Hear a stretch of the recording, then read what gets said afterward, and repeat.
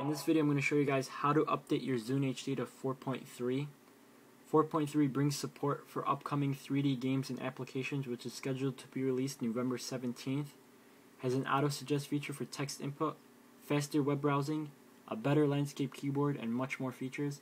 I have in the sidebar all the new things that are found in the 4.3 update. But to update your Zune HD, first you have to go to Control Panel and click on Region and Language. Then change your format to from the United States to the UK or Canada.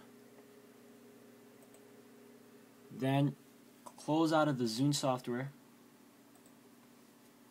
and on your Zune HD, make sure it's connected to your computer. Hold down the power and the media button until it tells you to restore your Zune HD.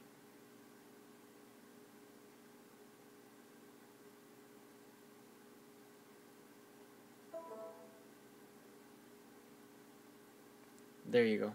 It says please wait and connect to your computer to restore. Your Zune HD, the Zune software should automatically pop up and tell you that a player update is required.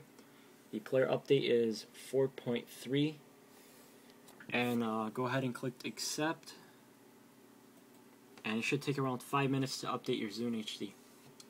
Once that's done, you should have the new update.